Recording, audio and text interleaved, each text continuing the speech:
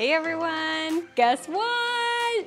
Gymshark Vital Seamless 2.0 came out with some new colors last week, and I got some.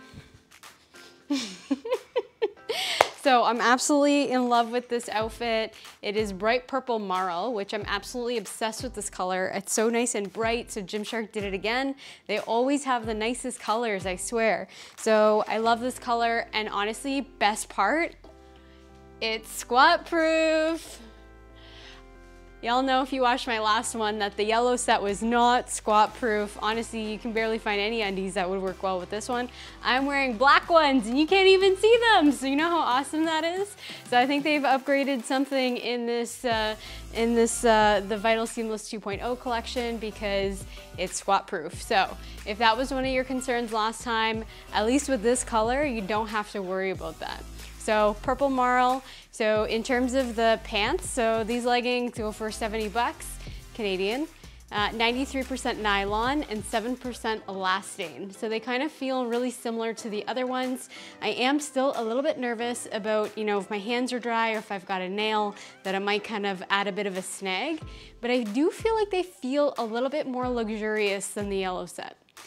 So we'll do a quick overview. You can see they feel good.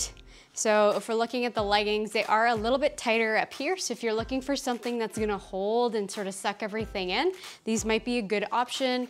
You can tell some of this is coming over a little bit. So I imagine that with some use, it's gonna kind of open up and expand just a little bit.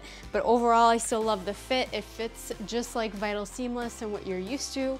In terms of the top, we got a nice sports bra, comes up nice and high, which is great. 35 bucks Canadian for this top one. Same kind of feel, it feels really similar. This one though is 96% nylon with 4% elastane. And you can see the back, just nice standard racer back. So yeah, if you're looking for a nice bright purple set, maybe to get out of these winter blues and get back into spring, this might be a good set. You tell me, what do you think? Do you like this set? How do you like it compared to the yellow one that we did before? I'll link that below, okay? Bye everyone.